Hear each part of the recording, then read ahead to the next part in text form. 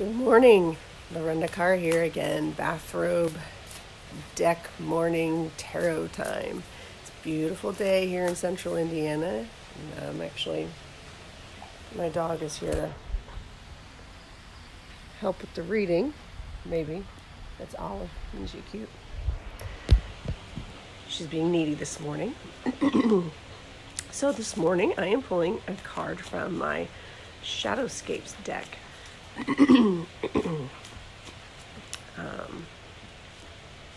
Looks like we got the Three of Wands.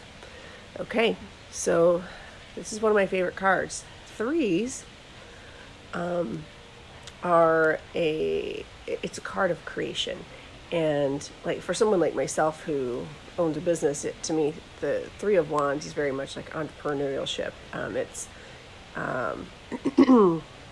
It's taking, you can see like there's a bridge here, and this bridge goes to the edge of the world, and you can see where it cuts off, but at the same time it's that feeling of every time you take a step you have to know that that bridge is going to extend, and who knows how many people came before you that helped build this bridge, and what can you do to build that bridge?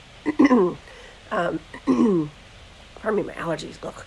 So the Three of Wands encourages us to be leaders in what we want to accomplish. It encourages us to explore, seek out things. The next phase in the tarot is the fours, and the fours are celebrating those successes that you find in your exploration and bringing those things home and creating a solid foundation. So think about today.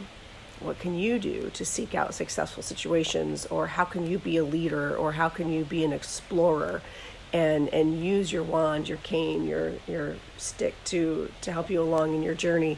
And what does your bridge look like? How are you going to build that bridge to get you over the deep canyon with the flowing river, to get you to the edge of the world, to get you through to see what potential you personally have? So it's a very inspiring card, and I hope that you find joy in it, and that you find some usefulness in the advice from this tarot this morning. Have a wonderful day. Love and light to you.